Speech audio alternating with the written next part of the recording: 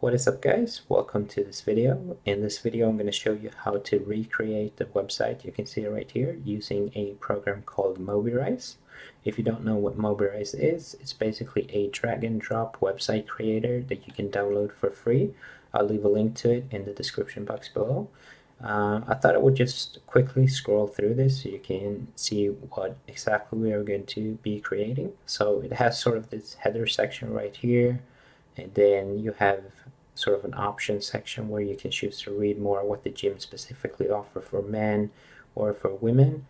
And then we have the key features of the